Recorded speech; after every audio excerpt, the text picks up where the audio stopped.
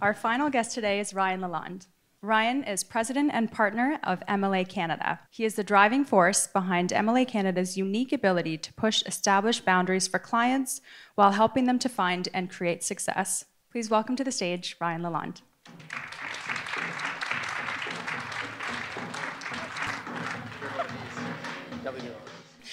Can you give us Ryan's overview of the pre-sale market? In like 30 seconds. Sure. Yeah. It's just an interesting time. Yeah. You know, we've heard from everyone up here, confusion was one of the words that's shared. That resonates, I think. It probably resonates for a lot of people in the audience and definitely for some of the home seekers that REW works with. I think for us, I think the challenging part right now is that there's so many different market forces. We're trying to understand what they mean. Feel like we're in a privileged position, you know, from my perspective. You know, we have some really smart people within the shop, specifically around advisory, that give us access to some really incredible data to make better decisions. What we're learning in the market right now is that there's a lot of optimism, yet it's conservative in nature, and there is the belief that the first part of this year, you know, a lot of decision making is going to center both home buyers and home builders around zone defense, right? Let's be patient, let's be flexible, let's try to learn and understand. And I think the back half of this year will focus most of its efforts around adjusting that strategy, thinking a little bit more with abundance and optimism. And I think that we're going to see the market respond.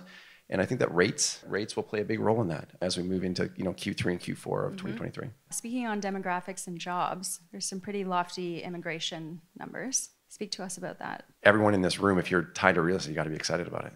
I mean, the Canadian government has made it very clear that we have a budget problem long term. Yeah.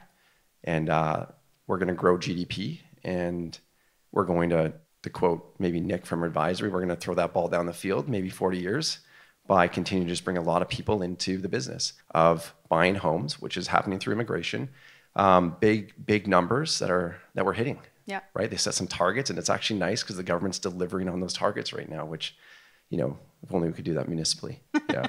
I think what's interesting about it though is like if you start adding up some of those numbers around immigration, 430,000 last year, 465 this year, 485, 500. You like kind of start extrapolating that out over the next 10 years. Just some quick division on it. It was like, I did this last night. It's like 15%. It's not insignificant. No, we're at 38 million, right? So like that's 15% of Canada's population in a 10-year period. Like that's just an incredible supply. And I think what's really exciting about it is two things. One, housing, which is important. And then the other is productivity, right? Like for Canada to survive on a world stage, for us to be productive, right? For us to actually hold to the values of being Canadians, which is like work ethic and kicking ass on a world stage, like innovation.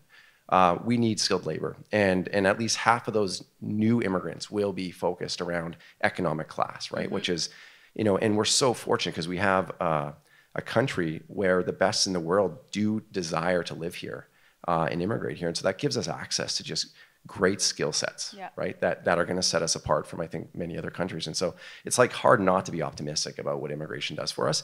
And then at some point, the people in this room are focused around like, how do we get them housing, right? How do we supply that to them? All right.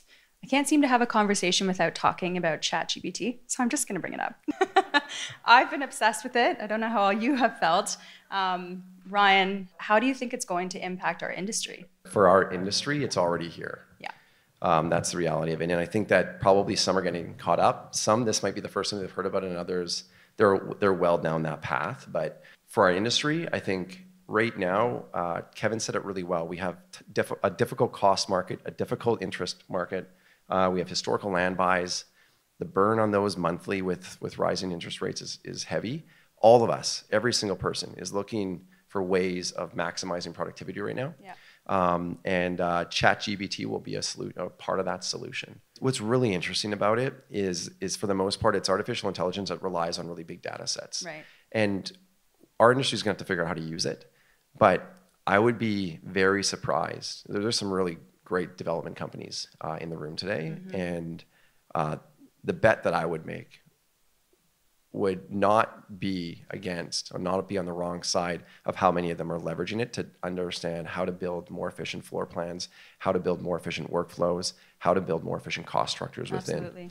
And it's going to impact everything from how you design all the way through to the risk analysis that's going to be performed by your lenders on whether or not you're an appropriate or suitable team to finance. There's been a lot that's changing every quarter, which is confusing even, I think, to industry folk, let alone home seekers. If we could break it down for what home seekers should or could expect per quarter, could you do that for us for 2023? Oh, I can give it a rip. Cool. So I think that we just witnessed Lunar New Year. Yes. And maybe the big opportunity there, all of us were nervous coming into this year what 2023 was going to hold for us. Zone defense is something that we've been talking a lot about. And I think that those that put themselves out there with strong incentives, they reap those rewards. I think that what the market showed is that there is depth at a certain price point. Steve talked about rates, what's going on in the resale marketplace. And I think for the most part, when it came to pre-sale, if you discounted something between 3 and 8% through the month of January relative to market rates of pre-sale pricing, you found success. You probably did more home sales than what you were budgeting for. And I think that we're going to see the rest of this quarter probably organize around some of those incentives being extended out. I think Q2 is going to be a tricky one. I think that we're going to see some pause. We're going to see new programs come into the marketplace that have to dig deep. And right now, what we're trying to understand and what we're learning about is what is the hurdle rate? What is that discount hurdle rate to achieve a pre-sale test? A year ago, you would have rising incentives, right? Rising pricing. So you start low, you increase gradually. Right. Today, you're having a discount dramatically below and revenue. Further each time. Further each time. But certainly having a discount below what you're probably comfortable with from a performance standpoint to achieve a pre-sale test. And I think that's going to be the big shift in Q2 is some of the brands that missed Q1 are going to be hunting for those transactions. I think Q3 is going to organize around sentiment that comes out of summer months with maybe interest rate planning. We're at a moment in time where we hope to see the job market maybe tighten up a little bit, right? I'd hope that we're not in a moment of time where we're expecting higher interest rates, and if that happens, I think that sentiment really finds its way into the marketplace and drives strong home sales. The back half of this year we think is going to be a really big year for pre-sale pricing. In terms of escalating, and so I think Q3, Q4 will be focused, around hopefully developers having an opportunity to sell at numbers that make sense for pro forma, not having to massively discount the front end of these sales programs and making it up in the back end. Because ultimately what we do need is density to come to market, and that can only happen if we can finance it. You touched on pricing just there. I heard escalation, but if there's any more on that, I was just going to ask you where you saw pricing and appreciation even at this time next year. I think the first half of this year is going to be tricky.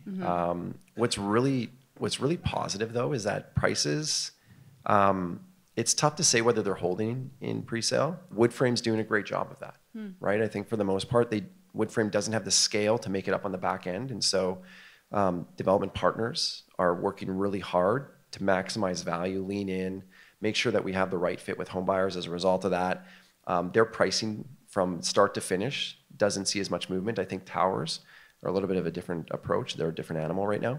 But my guess is that by the time that we're October, November of this year, we have really strong tailwinds. And I'd be willing to bet that we're looking at double-digit returns on price point from that point forward. I guess actually I should ask you. You shared a lot with us, but I'm sure there is still one thing you can peel out in terms of your biggest prediction for this year. I'm going to just kind of lean in and maybe draft behind Kev a little bit. I think anyone, whether a home buyer or a home builder, if they're able to take a step back right now and appreciate that the most important mindset that you can have is one of flexibility and to spend your time learning, because there are so many opportunities in the marketplace across every geography right now. Yeah. There truly are. Like, you can find value and deals in so many different places. And so I think that if you can take the time and be patient, you're going to make a really strong decision. And I think for our development partners, anyone that is leaning in to product and really building out layers in their programs and building out value in the offering, I think they're going to find a lot of success in the latter part of this year and throughout 2024. Thank you so much, Ryan. It's always awesome to speak to you.